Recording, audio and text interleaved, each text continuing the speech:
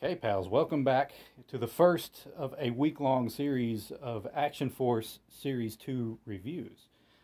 We're starting with what I consider to be the most anticipated figure from Series 2B, Desert Rat.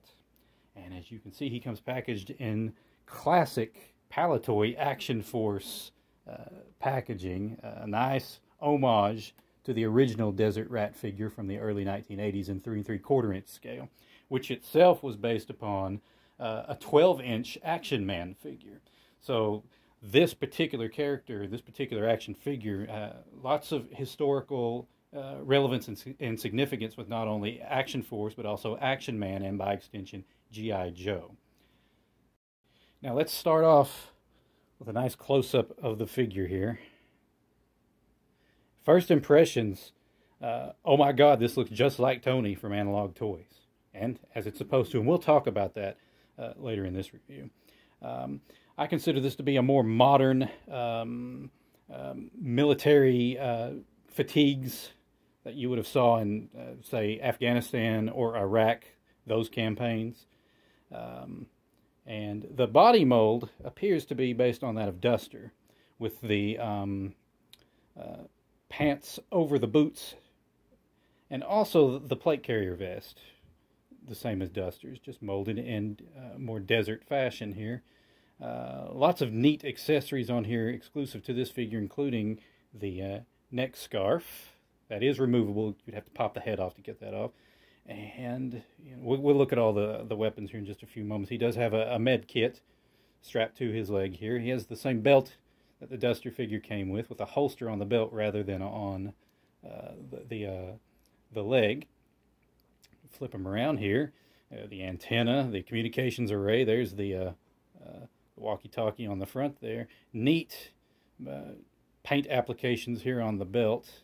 He does have additional magazines for his firearm, which I think is an M4. I'm not a military ordnance expert, but I believe that's an M4. And this sleeve tattoo here on his right arm, that is authentic. Again, this figure is based off a living, breathing person, and that looks really cool. I wonder how they pulled that off. I don't know. And I think I watched the one of the production videos on this, and that's just incredible. You'll note the Union Jack there on his vest. He does have a knife.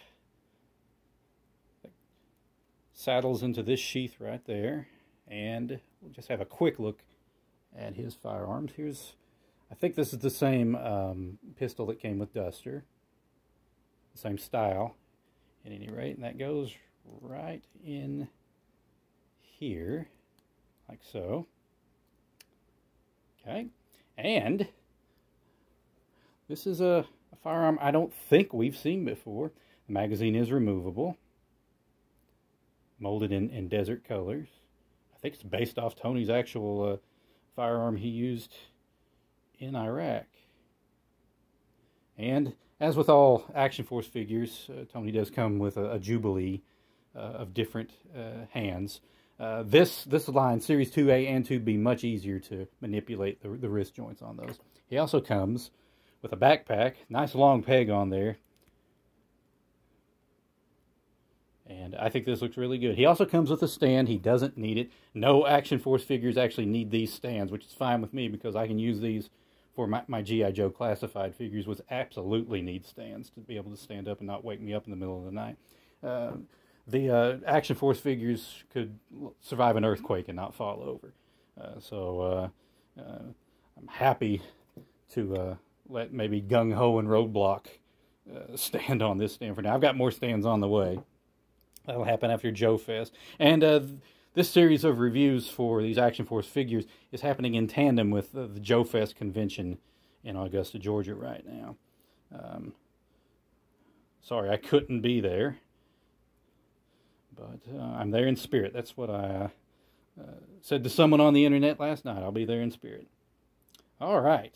So overall impressions of the figure itself. No issues with stuck joints on this figure. All the joints are moving quite freely, and you know, very, very posable, very articulate, as we've grown to expect from Valaverse. This is a joy to play with, which is kind of weird saying since I know this guy, but it's true. This is like I said, probably the most highly anticipated figure from Series 2B. This is a Valaverse exclusive, by the way. You can only get this through the Valaverse store. This isn't available through any of the other retailers. And pretty sure these will be back in stock very soon if they're not already in stock now. Incredible figure, folks. And like I said, highly sought after, probably especially among subscribers to the Analog Toys YouTube channel. This figure is based upon the likeness of one Tony Roberts, who produced one of the most comprehensive documentaries about Action Man, which was the British counterpart to G.I. Joe, the 12-inch line from the 60s and 70s. And Tony is also a combat veteran, a real-life G.I. Joe, who served in the armies of 2 countries, Australia and England, and Special Air Service, which is the British equivalent to Action Force. And I'm not exaggerating there, folks. SAS is Elite Special Forces. So it makes perfect sense that based on those criteria alone, that Tony would be deserving of being immortalized as an action figure, as a G.I. Joe per se. And frankly, I can't think of anyone more deserving for the honor.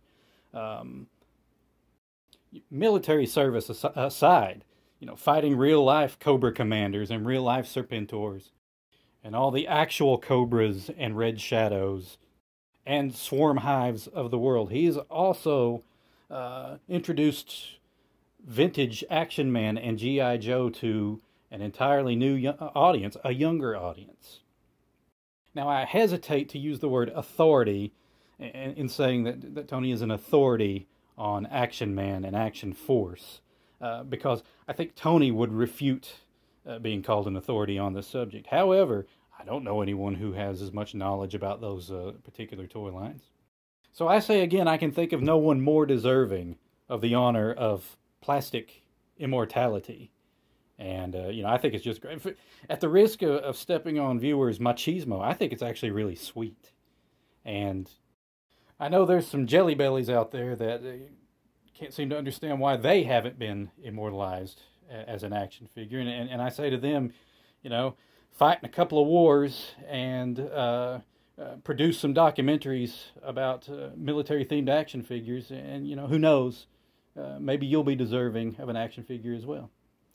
So, that, folks, is my review of the Desert Rat action figure. Like I said, I've been really, really looking forward to this, and I think a lot of people have. And I can't stress enough how much this looks like Tony.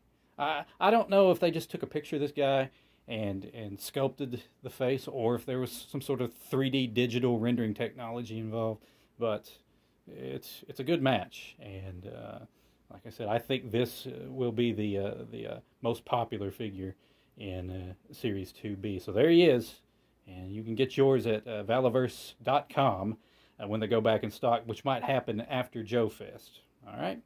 Well, thanks so much for watching, folks. I really appreciate it, and I will talk to you again real soon.